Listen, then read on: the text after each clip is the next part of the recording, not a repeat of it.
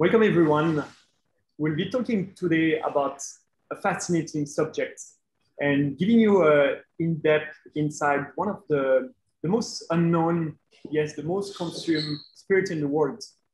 We envision that this seminar will contribute to the education and the advancement of the global drink industry.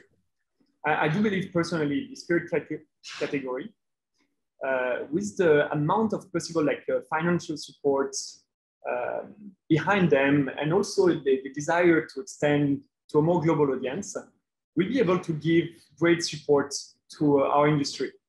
The same pretty much as like all the other spirits groups that have done it in the past and are doing it today. I'm Bastien Sioka. I'm the co-owner of Open Semi in Guangzhou, in China. We have been running our main cocktail bar for the past 5 years. Oftentimes we traveled around the world, in search of like the most rare, the most crafted gin, rum, or vermouth, in order to bring that back to our consumers, to make them try and make them discover very interesting spirits. However, in the pandemic time last year, we couldn't travel anymore. And with the team, we asked ourselves a very simple question. Why not to explore baijiu? There's over 10,000 of brands currently in China. And the baijiu industry, the baijiu started 1,000 years ago. So why we didn't dig into it before? So today, we aim to take a deep dive in the world of baijiu, while exploring all the potential value in our cocktail industry and what movers and shakers are doing to grow the spirits category with China and globally. So today, I would like to introduce you our amazing panels. Thanks a lot, everyone from different corners of the country and the world for being here. Let me introduce you first, Jacqueline. Hello, I'm Jacqueline. I'm the head bartender of Sanyou. And Sanyou is a modern Chinese cocktail bar in south of China. And it's located in the super famous restaurant called Wenheyou. And Wenheyou covers 50,000 people per day. I love bartending. I have been a bartender over 10 years. And also I have 5-year-old kids. And I love coffee, so I drink coffee every day. I found some ideas into my cocktails and my work. And I love cooking to my colleagues and friends. And all the inspiration is from my mom because she is a chef. And I like to traveling around the world to know a lot of the different culture of each country. Yeah, thank you. Hello, everyone. My name is Vincent. Based in Chengdu, China. I work for one of China's biggest company called Luzhou Laojiao. And I'm the baijiu educator, baijiu technical judge, and work in the baijiu industry for more than 7 years. And I'm also a wine educator in the wine industry for more than 10 years. So what I would like to do is to use a different way to introduce baijiu to different people, maybe some kind of international way. So good to know you and good to see you. Great, it's a pleasure to have you today. Jim, you want to introduce yourself? Hello, everyone. My name is Jim Boyce. I'm based in Beijing. I work mostly in the Chinese grape wine industry, but I started World Baijiu Day in 2015 for fun. We have zero budget. We depend solely on the enthusiasm and the generosity of our partners around the world. And I think we've done events now in around 60 cities on 6 continents. So that's basically just a fun little project we do to kind of introduce more people to baijiu. My basic thinking is if you're into alcohol and you've never tried baijiu, it's like being into spaghetti and never trying noodles, or being into pop music and never hearing the Beatles. It's just something we want to introduce to people. I'm not an evangelical. I just want people to try it. Great. And after you, Derek. Sure. Hi, my name is Derek Sandhouse. I would consider myself more on the evangelical spectrum of baijiu enthusiasm. I have written a couple of books about baijiu, Baijiu, The Essential Guide to Chinese Spirits in 2014, and Drunken China in 2019. And in 2018, I co-founded Ming River Sichuan Baijiu, a strong aroma baijiu with China's oldest continually operating distillery, Luzhou Laojiao. So I've had a lot of experience both, promoting and learning about baijiu within China and trying to like share what I've learned overseas, primarily in the US and Europe. So we will begin with our first question of today. Where baijiu is standing right now? And for that, I would like to ask Vincent how the baijiu market in China is doing. And do you see an increase? Do you see brand like entering the market or any change in trends? Okay, baijiu is quite a huge market in China. Actually, the sales revenue of baijiu producer in 2020 is around 583.6 billion Chinese yuan, which is around 90 billion US dollar. Compared to 2019, it had 2.9% increase. Strong aroma, we call it Nongxiangqing baijiu in China, is a main style with more than 70% production capacity in the whole industry. You know, the biggest 5 Chinese baijiu companies, 3 of them are Nongxiangqing baijiu, which is strong aroma baijiu. But now something changed, especially the recent 3 years. Source aroma, we call it Jiangxiangqing baijiu, become the superstar. We could see that most new baijiu producer and brands come from this kind of aroma style, like some Tongtai and new increasing Diaoyutai.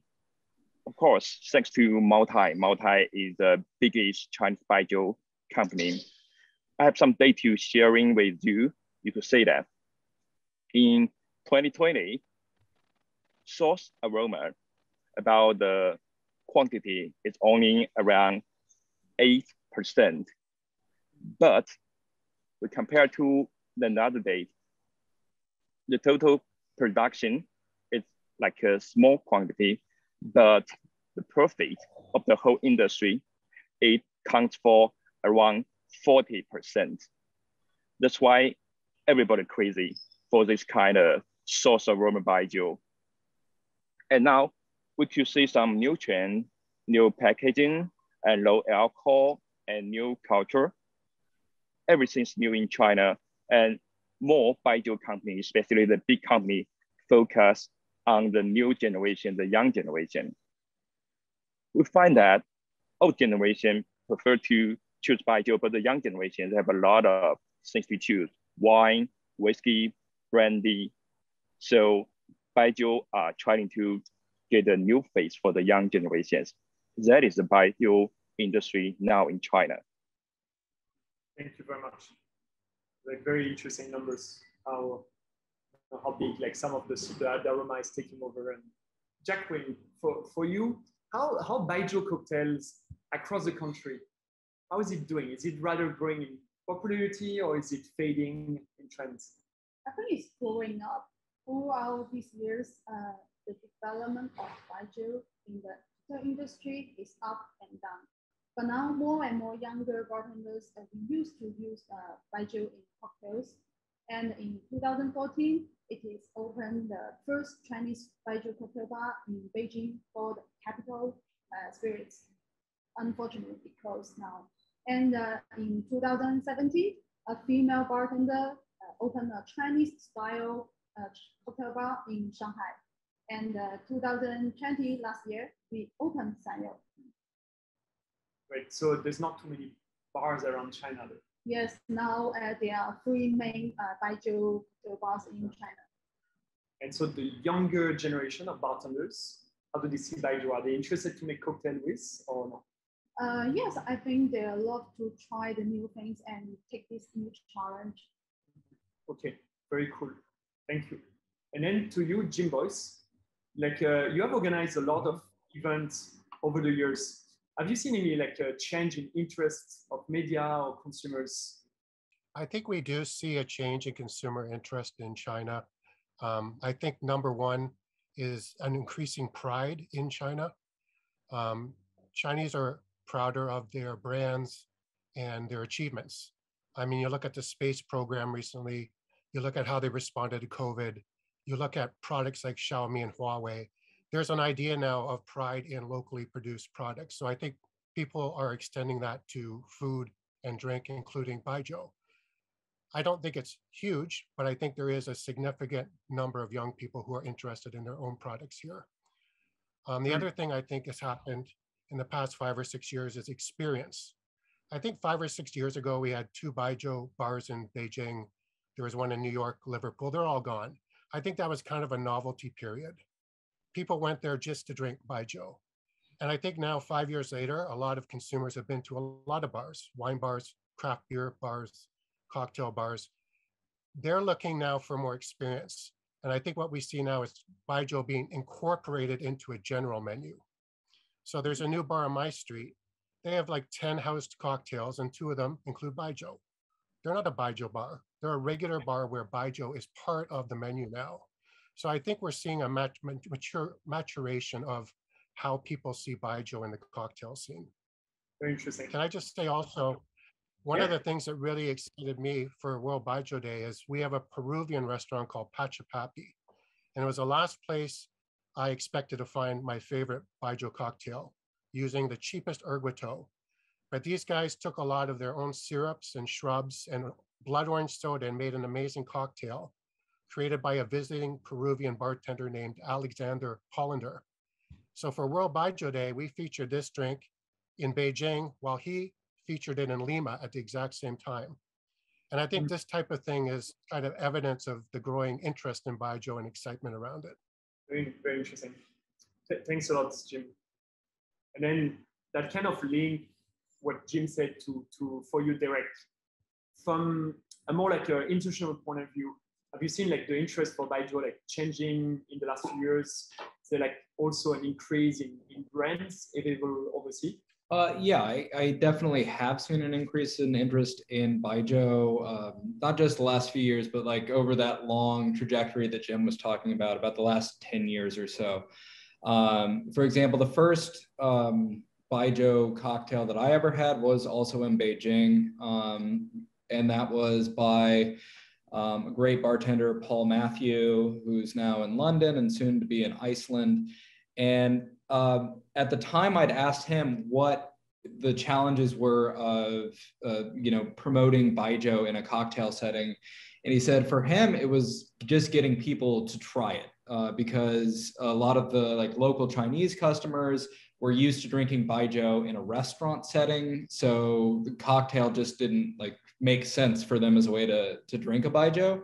And for a lot of the foreigners who had like not developed a taste or didn't know a lot about baijiu, they had a lot of skepticism about trying any drink that used baijiu in the cocktail. So that was where things were about 10 years ago. But now I think internationally you see a huge interest in like regional spirits, not just, baijiu. Like mezcal was years before baijiu in this process.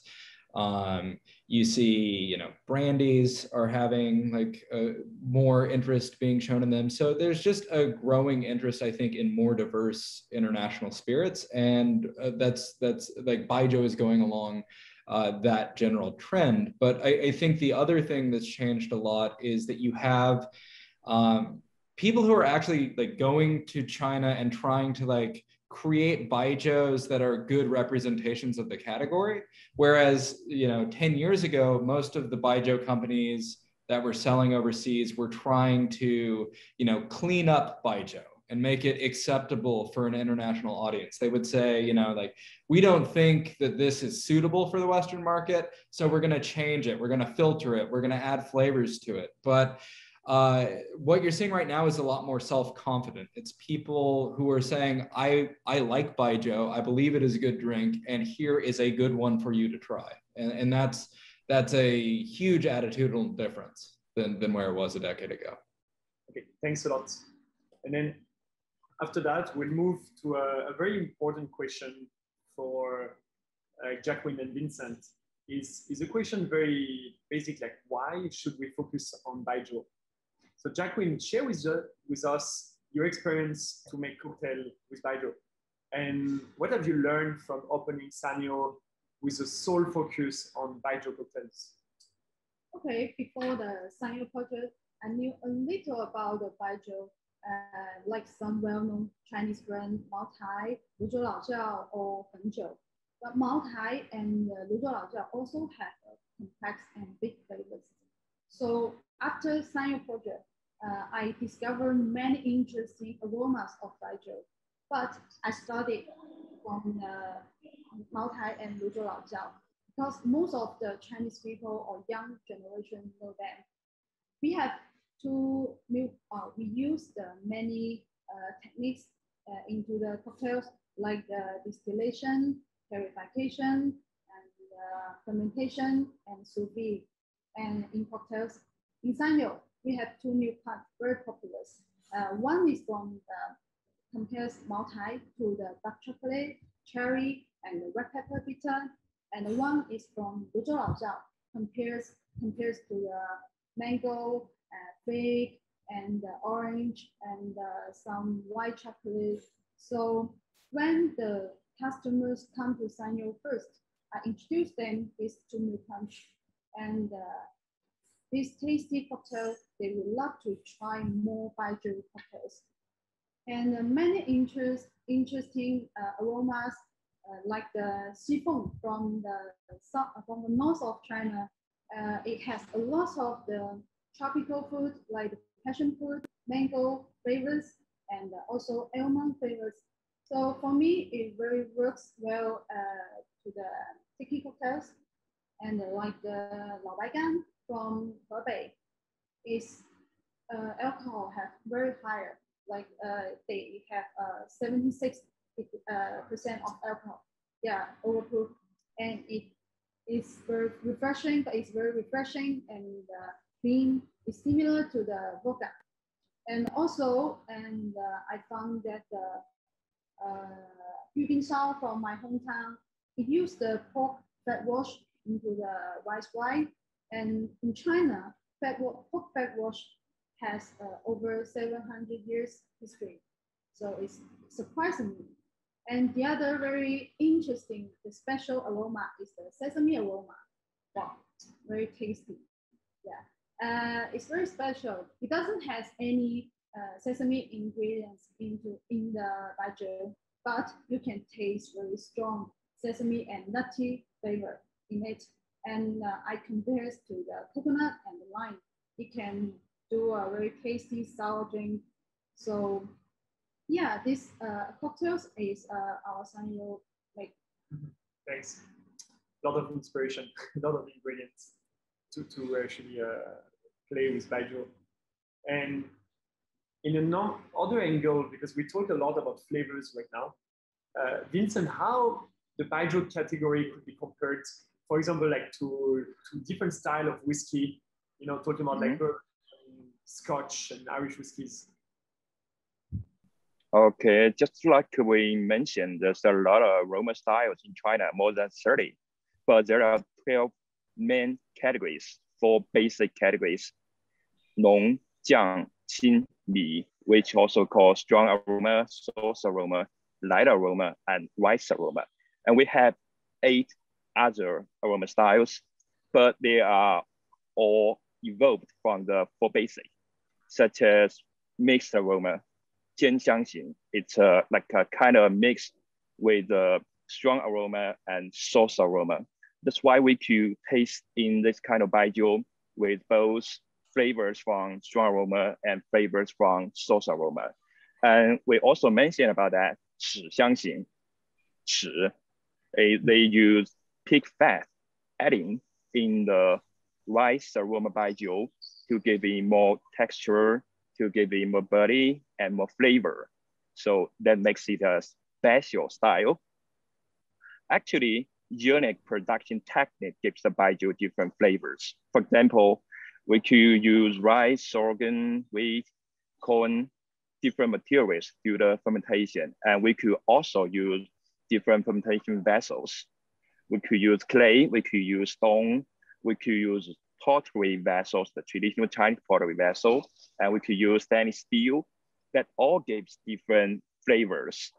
And about the fermentation and the distillation, we use different qi. Qi is used to do the fermentation, and it could also add different flavors. We have big qi, small qi, full qi, and qi bing. So that's everything makes the unique. As a result, we could find the strong aroma baijiu like Luzhou Laojiao and Wuliangye with distinct pineapple flavor. It's a key.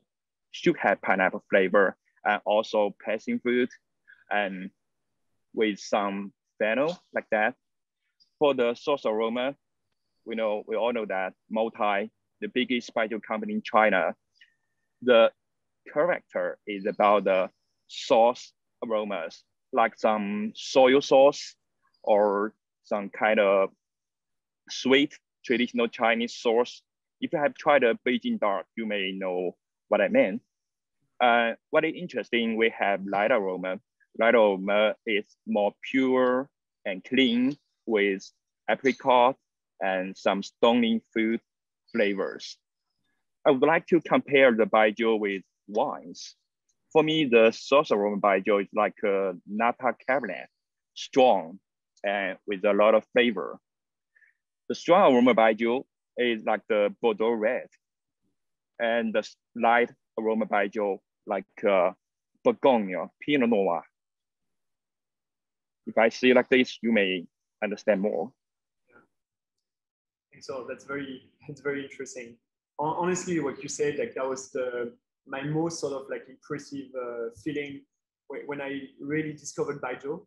It was like the range of flavors from one to the other was just amazing. It was I never expected to see how like that much versatility. Thanks a lot.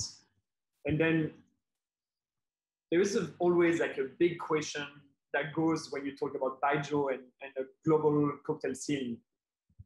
The question is like, will baijiu ever become a significant spirit in the global scene?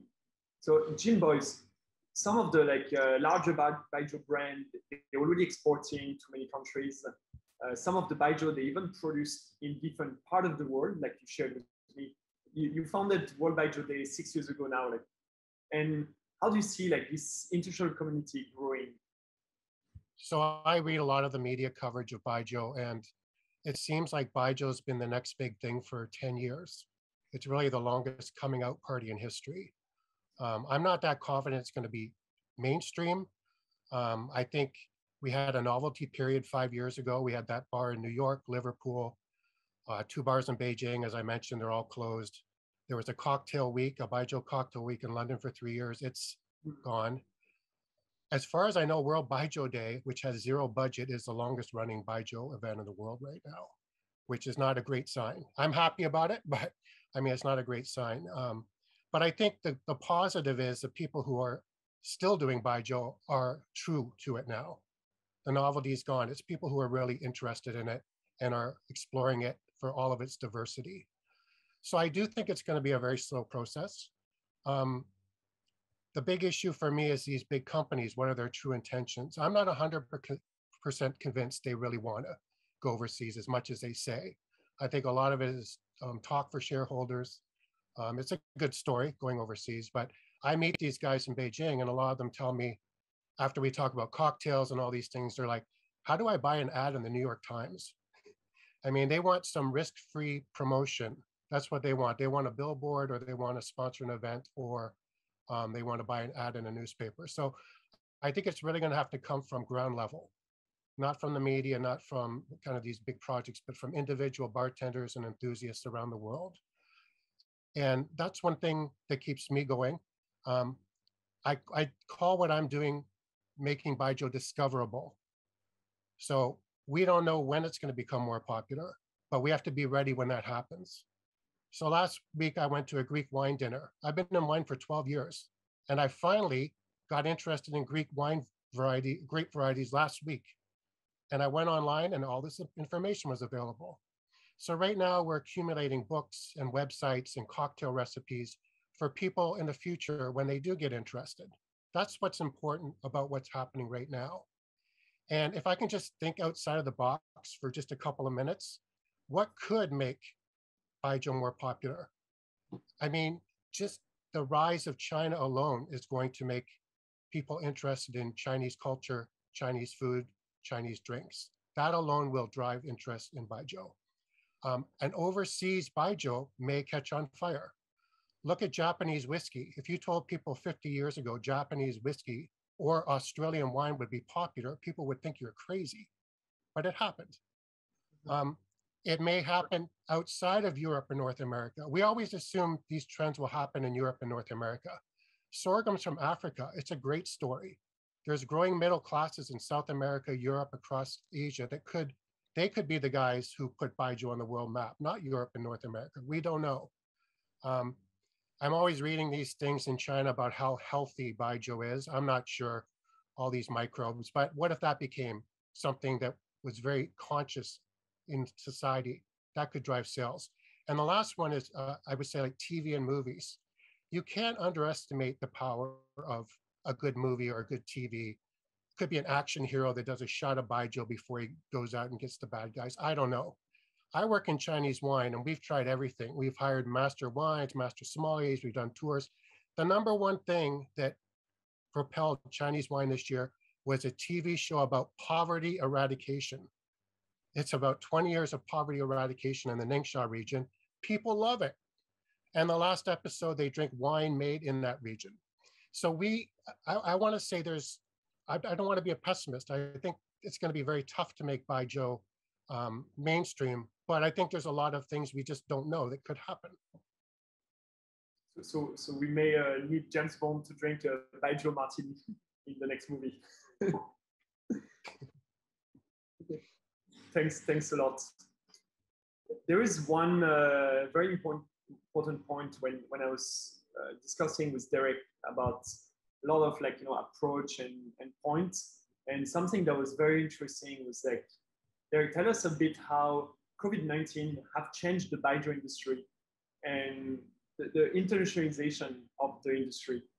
Sure. Well, I think one point I would like to make is that I'm personally like a bit more optimistic about where baijiu is headed, because like, yes, it's true. Like, it has been recorded as a growing trend for 5-10 years around the world. And the main reason I see that as someone like operating outside of China is because it is in fact growing.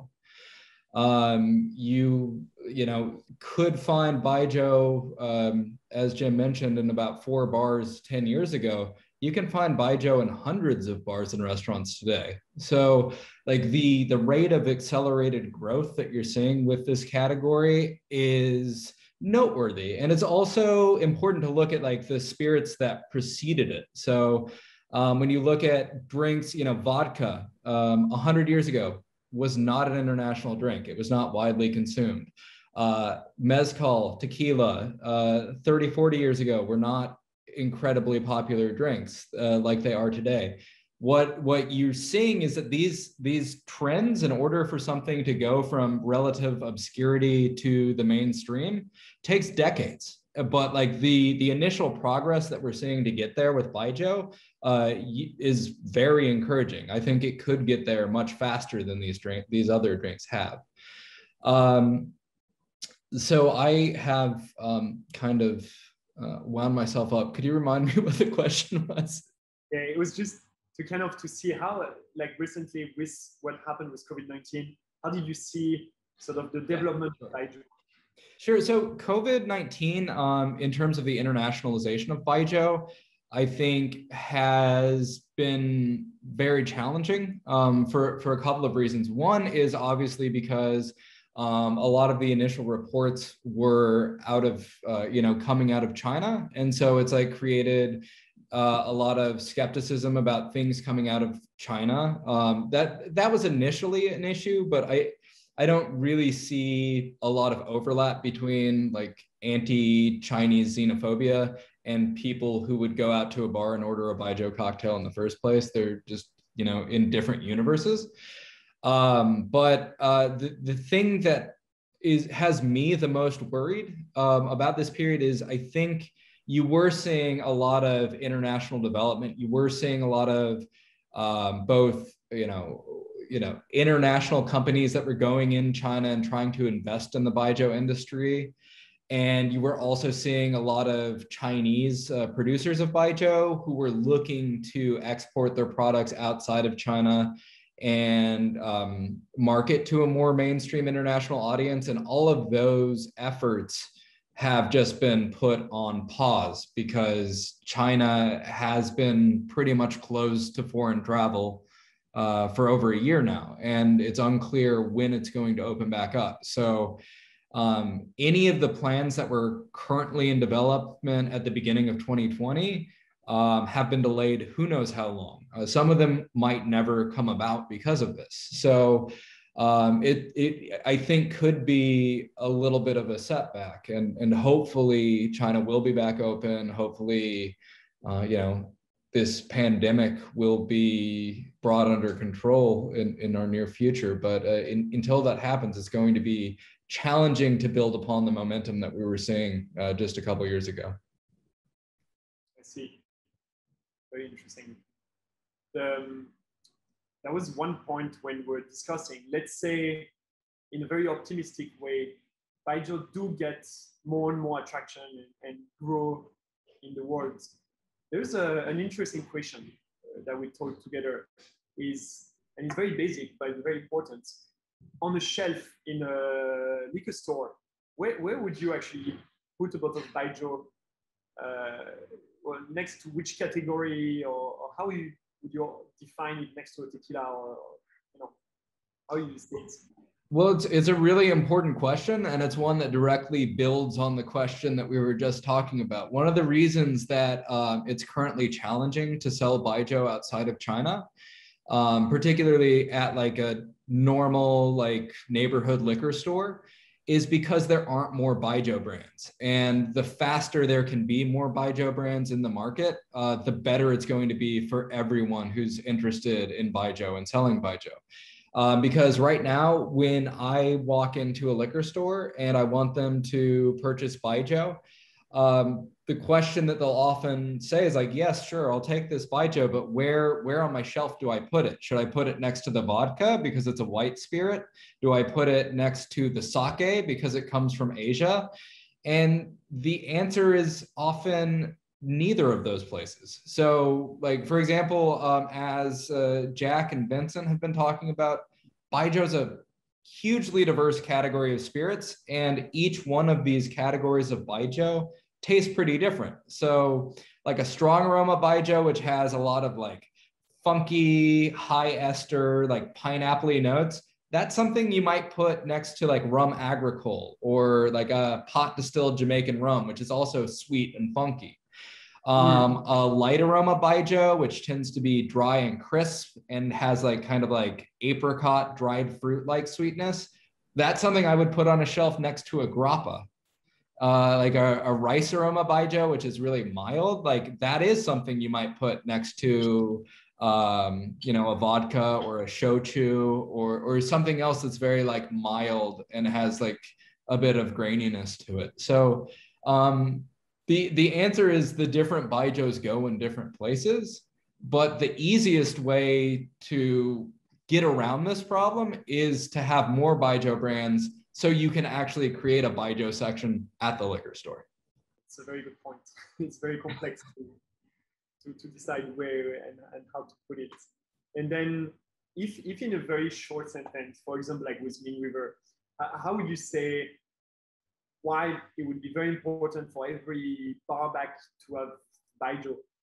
Well, I don't know that it is important for every barback. Apologies to my business partners. It's not important for every barback to work with Ming River, but it's important for Ming River to be available in the places where it's going to succeed. So at your neighborhood sports bar where people are doing Jaeger bombs, they don't probably need to have baijiu anytime soon, but at high-end craft mixology bar, at a tiki bar, places where they're putting a lot of thought into what products they're selecting, and they're looking for different, every bottle behind the bar to bring a little something different from the other bottles. You get flavors in the baijiu category that you just won't find in other international spirits, particularly umami flavors. So if you're looking to expand the horizons of your customers, if you're trying to have combinations of flavors that you can't get from other drinks, like, yes, it's very important to be working with baijiu. The other obvious place for baijiu, and where we've had a lot of success in the market, is in kind of like mid to high end Chinese and Asian restaurants more broadly, that are working with a craft cocktail program, because many of these places are working with vodka and gin and whiskey based cocktails, even like mezcal, brandy, the common international spirits. But those spirits don't really come from the same flavor universe as baijiu does. You know, as I mentioned before, baijiu is always served with food in China, and the flavors of Chinese food are highly complementary to regional Chinese spirits. So at a Sichuan restaurant, the flavors of a strong aroma baijiu pair perfectly. So if you're working with you know, whiskey and gin, like, sure, you can make drinks that are going to pair with the food, but they won't pair as well as a baijiu drink does. I have to take you that on that I got very surprised when we started to go to a restaurant and be like, oh, we're now in Chengdu, let's order a local baijiu with the food. And at first you have no choice. It's like people invite you and then they bring baijiu on the table. But as my time in China, like more and more now we're going to a restaurant, it's like, no, let's have baijiu from the region where the food come from. And I have to say what you say is like the pairing is very, very good. So makes a lot of sense. It just, the flavors developed over time together. So like the local taste, what appeals to the same people, they're looking for the same taste in the food as they are in the drink.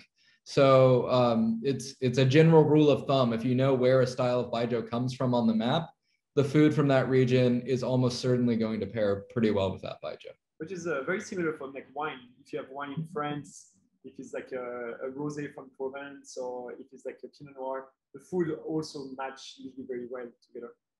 So it makes a lot of sense. And Jim Boyce, for you, a question, like, could you share with us some of the creative idea that you have done with baijiu that generate like curiosity toward like more like you know, novice consumers and help them to get familiar with the flavors of baijiu? So we have kind of two types of people show up at our events. And I speak mostly of the events I've done personally. Those are people who know baijiu, and most of them don't really like it that much. And those who don't really know anything about baijiu. So for my Chinese friends, I make this little infusion. It's a candy called White Rabbit. Everyone loves White Rabbit. I can get anyone who hates baijiu to drink at least one shot of this. And then I can usually encourage them to try the fenjiu, which I put with this straight. So it's just a good way to, I want to use other products to get them to try it straight. So we do deep fried baijiu. With deep fried baijiu, you take sponge cake, you pour baijiu all over it, you put it in the fryer, and it gets very crispy on the outside. And we roll it in icing sugar and put blueberry on it. Then you serve it with a shot of the baijiu. So the idea is like, get something very fun and friendly to bridge to the baijiu. And we've done ice cream. Our partner Ludwig Saf in Stockholm does 3 gelatos every World Baijiu Day. He has a chain of gelato shops that does a strong aroma, a light aroma, and a soft aroma. It's a fantastic project. We've done coffee and chocolate. A lot of those umami flavors from sauce aroma go very well with coffee. Bastian, you and I tried one in Beijing a few weeks ago, I think. Yeah. We've done gummy bears, jello shots, pizza with sauteed, baijiu sauteed seafood on top. So our whole idea is to have fun. Yeah. I work in Chinese wine, and I can tell you I see some similarities to wine in China and baijiu overseas. In China, we're a top 10 wine education market for, our top 3 wine education market for almost a decade. Chinese wines are winning tons of awards. People have disposable income and wine sales are going down. How is this possible? Because it's not fun. I'm sorry, but education has a certain place, but it's so dominant in wine right now. It's really kind of crushing the enthusiasm and the fun that most people have towards alcohol. Most people work 60 hours a week. They want to come out and have fun. So that's my focus. Other people can educate and do stuff, but I want to give them Jello shots and a cocktail. That's what my little niche will be. Mm-hmm. And if they go on, if they suddenly say, wow, you know, this is my first good baijiu experience, maybe I'll go and try something straight, or I'll buy a bottle. That's a victory for me. But if I have to use a Jello shot to get there, I'm happy to do it. Okay. Ganbei. Ganbei. And Jacqueline, I need to do the same question for you. What sort of like creative idea have you done in Sanyo? Well, in Sanyo, we have a welcome experience, very special experience for every customer. We will present a welcome box with a very low ABV welcome drink with baijiu and some eatable rice paper printed with the small baijiu knowledge on it, and welcome snacks made with the leftover of the making cocktails. And after the box, after this experience, the customer will be very excited to try the baijiu cocktails. And also we have the 12 different multi-sensory cocktails on our menu. So how does it work? Is it like each aroma have different cocktails to represent like each baijiu, or?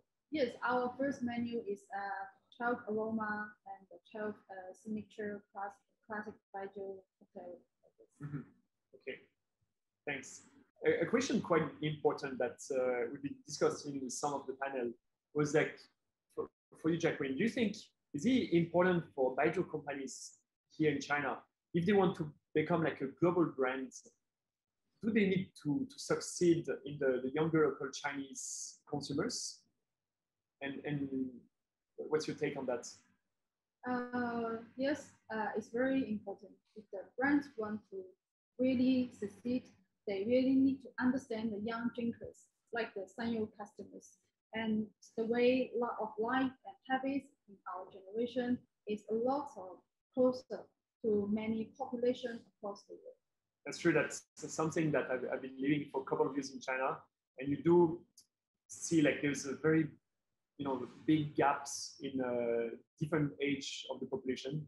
The younger generation are like very open-minded or very institutional compared to slightly older generations. Makes sense.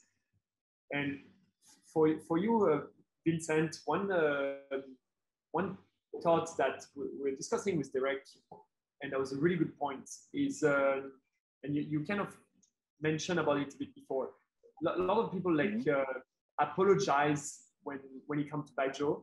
A lot of people spend a lot of energy explaining how baijiu could be improved for international palates, and not too many people dare to or are like self-confident that baijiu is simply a great spirit on his own term, and is worthy to respect as any other spirits, be it a very strong agricole rum or like a very smoky mezcal or like a really bitter amaro. What do you think about this way of? Okay, I know that, and I really understand that, but I have to say it is not necessary to apologize for baijiu, because there is no so-called international palate at all. If it's real, that should be virus, because people's palate is different and changing. For example, in the wine industry, what is the international palate? If it's 100 years ago, sweetness is the key. You could say Igenmüller, sweet Germany Riesling, so popular. 30 years ago, new French flavor means quality, thanks to Robert Parker. But now, what about now?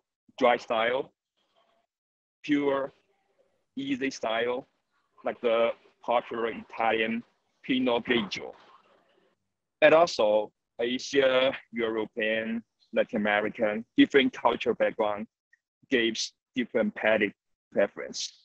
I should say diversity is the international palate. For baijiu, it's simply a great spirit, just like you said, on its own terms, and it worth respect. I know some people will say that I don't like baijiu, but some people will say, oh, I like it. What we need to do, it's okay, don't like it, some don't like it. What we need to do is to let more people know that, try that. It is full of interest. It makes the diversity, makes the spirit industry so interesting and pretty. I choose to do the baijiu education. It's a way to let more people accept the baijiu, use different way to try baijiu. So it worth something. For bartenders, for cocktail, I think bartender is one of the world's greatest work. The cocktail is not only about flavor mixing, but also about culture fusing. So if we want to do the baijiu industry, we want to promote baijiu, we need the bartenders. That's what I want to say. Thanks a lot. That's a very, very good answer. Now it's like for now, like pretty much we covered like all the point I wanted to go with you. We have a few minutes left. I don't know if there's anything that you want to add or you think we covered everything well. Well, for me, the thing I love most about World Baijiu Day, it's a lot of work, costs money, but I like the feeling of the connection around the world of all these, I call them enthusiasts because it's more than money for the people we work with.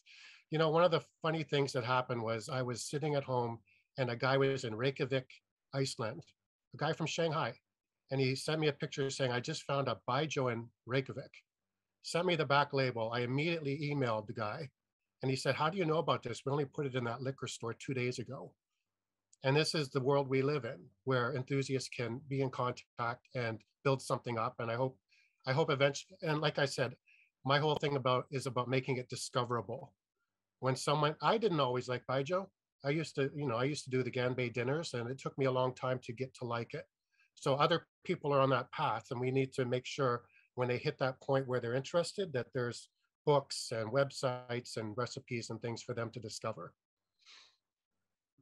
Perfect. What about you, Derek? Oh yeah, I completely agree with Jim. I think one of the things that is important for baijiu's future is to make it discoverable. And a big part of that is making sure it gets in the hands of the people who are influential in the alcohol world. So I spend most of my time trying to develop resources and assets, whether it's like online baijiu education courses, whether it's cocktail books, whether it's going out and doing events like seminars at Tales of the Cocktail, where you're going to make connections with people who encounter, 50, 100 different drinkers every single day. And if those people can get excited about baijiu, if they can start championing this as something that's exciting, something that's an important part of the international spirits world, maybe they can reach a lot more people than I can. So I think the more you're going out there, you're making both the world friendlier for baijiu, but you're also making sure baijiu gets in the hands of the people who can, pass that message on to other people. The faster it will get to where we want it to be. That's a good point for all the bartenders curious about experimenting with new things around the world. Vincent, do you have something else to kind of add for today's? For me, I just keep my opinion. Education is the key. Compared to wine, when the wine the French wine, American wine, German wine just comes into the China market, people just think, what is that? It's quite high acidity, less flavor compared to the traditional drink like baijiu. Nobody likes it. But 20 years after that, we do the WCT, we do the Argentina, New Zealand, French wine, Bordeaux, Bourgogne wine education. people find that, oh, it's interesting. It's a new word. We find a new word. For baijiu, we also have a new word for the foreign peoples. So what we need to do is to introduce the new word to them. How to reach that education. That is what I wanted to say. Perfect. Thanks a lot. And Jacqueline, I don't know if you have anything to add. For me, I hope one day after the COVID-19, when we can travel overseas, I can see more and more Baton use baijiu in the cocktails to explore this spirit. And one day, maybe Chinese baijiu can be one of the main house spirit in the cocktail bar. Big task ahead. Yeah. I would like to thank everyone today. That's been a very, very interesting session, and then I learned a lot in the process from reaching to all of you and to talk with all of you. I think for a lot of people that didn't really know baijiu or didn't really put too much attention into it, it's something very random, very, it's hard to understand what to do with it. That was our case in our bar for many years. We had a few bottles here and there, and there was never really an attraction to it. But I think once you kind of like get curious about the distillation process, I kind of would say this is really, if there's one spirit in the world that is crafted, I think baijiu is the crafted spirit. So I think I encourage every one of you to dig down, to search for information. We're putting now a list, like a PDF with a lot of like baijiu available overseas in different countries. And as well, it's kind of like a recap of today's session with a lot of bullet points, a lot of like important messages from all our panelists. So thanks a lot, everybody. And then thanks to Jacqueline, Vincent, Jim Boyce, and Derek Sennhauser for today's sharings.